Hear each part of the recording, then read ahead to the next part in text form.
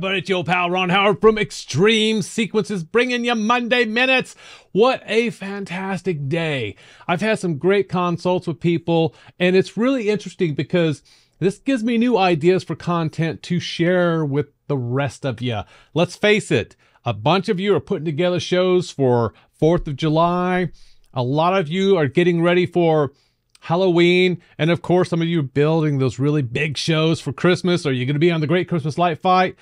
And there's a good number of you that are pretty new to xLights, and maybe this is your first year putting on a show, whether it's for Halloween or Christmas.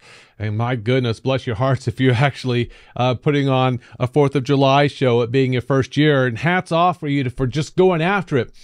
But I want to give you some tools that I think are underestimated in xLights. And we take things for granted. And you're going to be surprised just who can benefit the most from these tools. And believe it or not, it's not always the first year folks. It's people that have been doing this year over year, and they don't keep up with the new tool sets that are introduced in xLights. There are some people that maybe took a year off, or 2 or 3, and they're coming back and they've forgotten a lot of stuff, or they simply are expanding their shows like crazy and they need a little more help. So this week I want to focus on a couple of tools that I think are very, very helpful for your shows in the building process. Next week, we're going to talk about some things that'll help you out with the expansion of your shows as it pertains to models. I wanted to do that this week, but I think this is more important. Let's get into this. I have my big old giant layout here. Yes, this is my home. This is what my show looks like when it plays every year. And this is what I put my sequences on that actually go into the store that I sell. Great. Maybe your show's bigger, maybe it's not as big, doesn't matter. Because when it comes to putting models and controllers into your show and trying to figure out what port did I put what on, it can get very confusing. And maybe you're grabbing screenshots of your show and writing notes, or using some type of AirPad, iPad, whatever. It can be confusing. So let's try to make it less confusing. In our tools, so pay attention, please. This is really important. In the tools, as it says, there are tools in here. There is the test, there's the check sequence. Folks, you need to be running check sequence on your stuff all the time. It's always going to tell you where there's an issue. Now, it's a double-edged sword, because sometimes it's going to tell you a bunch of crap that nobody cares about, and neither should you. And that's a long, long video that maybe we could remake. But the reality is, when you see errors, that's probably important. When you see warnings, know what it means, but don't panic. It's probably not a big deal. Clean up file locations, we've talked about that. We're going to go into that. The batch render, that's an important one. We'll do another one on that. FPP Connect, later. Bulk controller upload, that's a beautiful thing. The run scripts, I'm going to do a very specific separate video on this because it's pretty cool stuff. The export models is the first one that comes to mind that I think is important. So I'm going to click on this. It's not intuitive. It sort of sounds like, what are you doing? Oh, I'm going to export models. That's not what you're doing. They need to change the name of this. This is silly. Export models to the desktop, sure. So I'm going to save that, and I'm going to minimize this window. And let's just go take a look. What is this exports model? Well, because I have Excel, it's going to use Excel. Now, there are a lot of free applications out there on Windows and Mac. So if you don't have Excel and you don't want to pay for the whole Microsoft thing, I don't blame you. That's fine. I happen to have it because I need it for business purposes, right?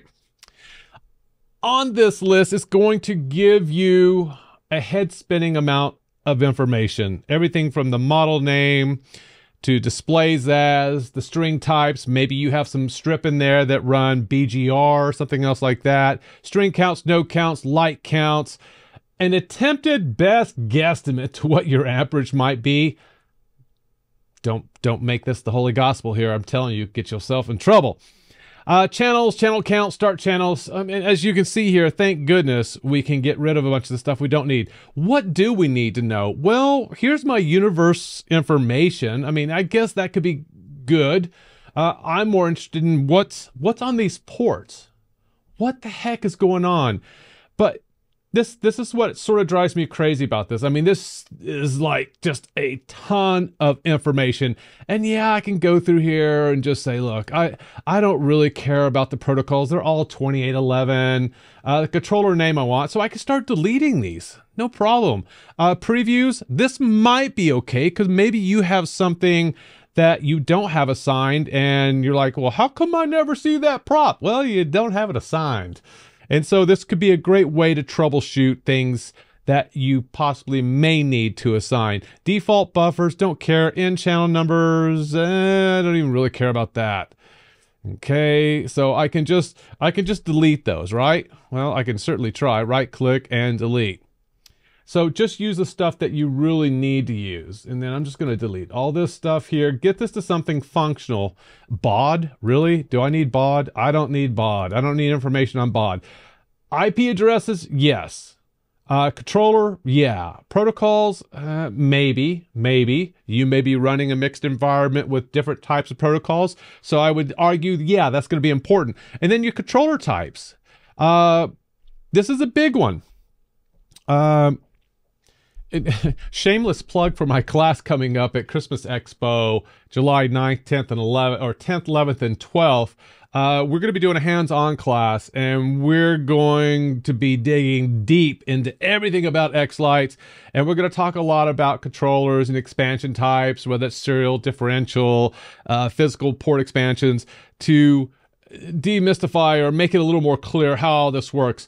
There is just a controller, and if I put 4 receivers onto that controller, those receivers are not controllers, those receivers are extensions of a controller and nothing more. Okay.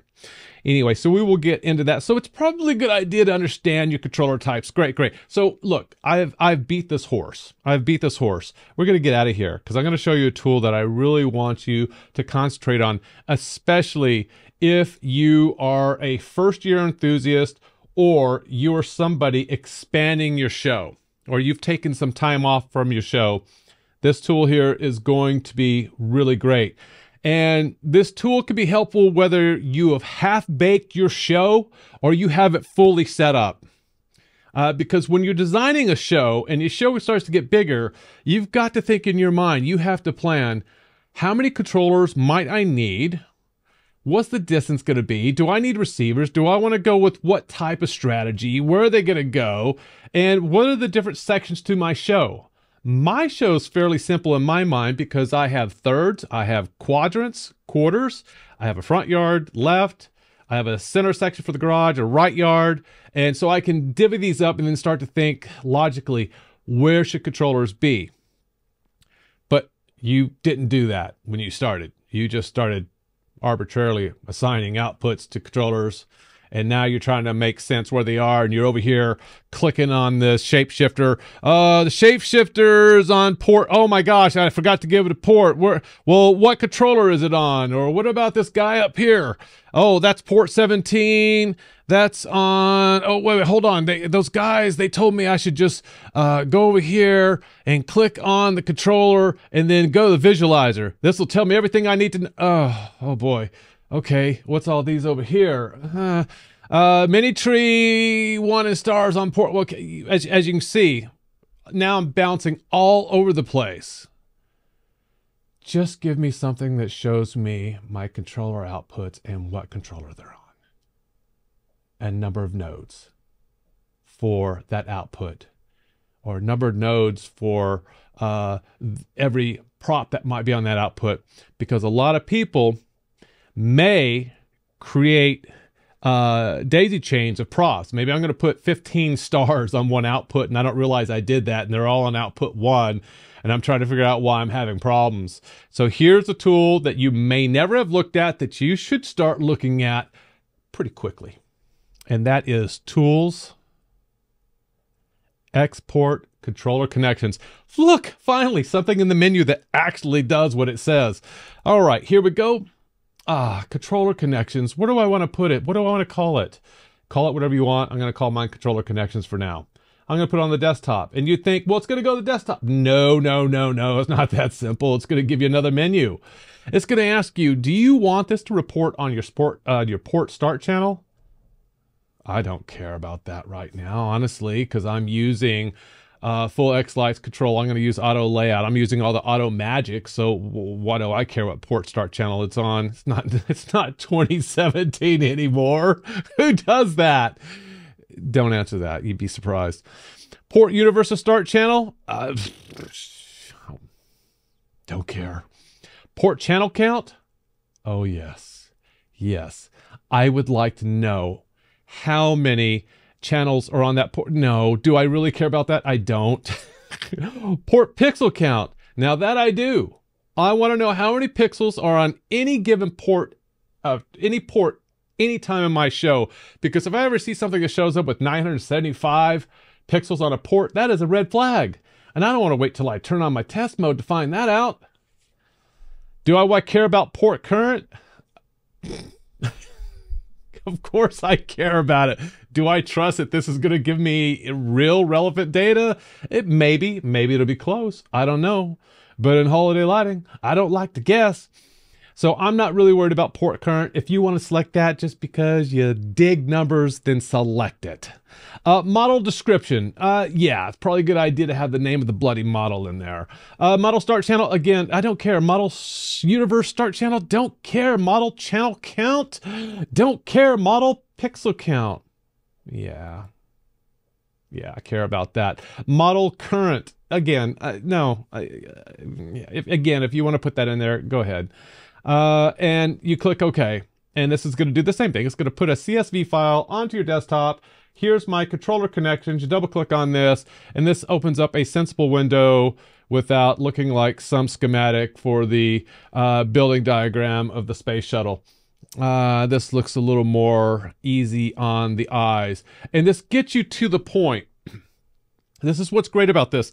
In yellow, it will list the name of the controller and the IP address, as well as the description, which is great.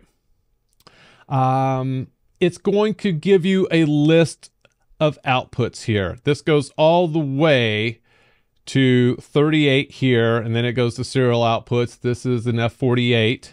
So there are 48 total outputs possible on that. And you'll see here on the far left, output port 1, you'll see that there are 300 pixels on that port. And that belongs to a King Ransom. And there are 3 strings, as you can see here. King Ransom 1, string 2, string 3, each with 300, with the balance of that 981 being 381 on port 3. I'm okay with that. I know the distance between my controller and that. I run these at 20%. I'll run 381 on that all day long, every year, as I do, and I never have problems with it. Does that mean you won't have problems? I can't answer that for you. I don't know the type of pixels you're using. I don't know the distance. There are a lot of parameters. Be careful when you ask these questions in the groups. Hey, is it safe to run this at that? Maybe. There's the real answer. Maybe. Might be, might not. You got to test, folks. And it's easy to test this stuff. You don't even have to have the pixels plugged into the props to test this stuff. Then we get to port 11. There's 220 total nodes, and there's nothing daisy chaining. And you can see here on port 13, it's like, oh, what have I got? I have 193 nodes, because I'm running my garage left to my garage top to my garage right. And I'm running 43 pixels, 107 and 43. If the pixels don't look right when you're doing your testing, and you come in here and you count 43 and you go out to your garage and you count 44, bingo. That might just be a problem, because chances are you might have taken that left portion of the garage and put that in the vert group. and the top in the eaves group and the right in the vertex group, and suddenly you've got 1 pixel off. There's a channel count mismatch potentially. So this is another great tool. You can print this out, take this with you into your yard or garden, depending on which country you favor, and go take care of business. Again, here are more controllers, and it gives you the same information all the way through. This is very important. I could just drag this to my other monitor, and I could come back over here to xLights and start looking at things that might be a challenge. If I see a red flag, then I can basically go over here to my layout and say, well, okay, what's going on with this? Is this really supposed to be on that port? So I can troubleshoot it from here in the layout, and or I could go over to that controller and look at it in the visualizer and start dragging and dropping, moving things around. xLights gives you a lot of different ways to do the same thing. Get familiar with each. If you favor visualizer, fantastic. I love visualizer, but there are times it's everything but visualizing, because when I'm in there, I cannot see any of my home. Sometimes it's just easier for me to pick a prop and say, look, I want this to be on a particular port. So just be familiar with both. And there are times I will bounce back and forth between the two because they're both very important tools. So get to know your tools in xLights. If this is your first year, work on this now. Just go to your tools, go to your check sequence, get an understanding of what it's reporting on. Look for the big things it's reporting on. I've done other videos on this. You can go search for them in my channel. The other big one, of course, is the export models, which is going to give you a giant report of everything that's happening in your show. And it's the truth. What it reports, that's sort of what's really going on. And then the one that I really like is this export controller connections. This is a simple report that can help you when you're outside plugging things in, or when you're building your show to try to get a lay of the land and figure out what goes where.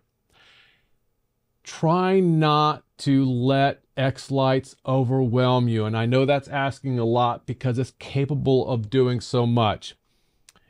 You're going to let this get in your head. You're going to overthink it. Take deep breaths, sit back, and take a methodical, practical approach to solving one thing at a time when you're working at your layout. Use the tools as necessary.